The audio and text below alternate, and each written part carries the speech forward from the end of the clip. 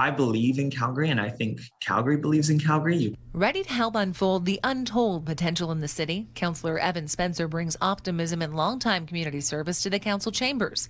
A pastor in the Mahogany community for a decade, Spencer started turning his time and attention to local issues. I became deeply involved and fell in love with working in my neighborhood.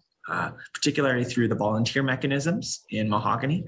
And as time wore on, I ended up being employed by our homeowners association, started writing grants, started getting involved in local governance. Spencer then started working for former councillor Shane Keating before running to take over his chair. Now firmly in his new role, Spencer says building relationships is his priority, as well as his Ward 12 constituents. One of the things I would really like to tackle early on is some of the bylaws and some of the things that the city does that make it feel difficult for somebody who is living in a neighborhood to feel like the city is on their side and a part of them finding solutions to the problems that plague them day to day. As for larger issues facing the city, like the downturn in the economy, we can continue to invest in this downtown so that it doesn't drag us down.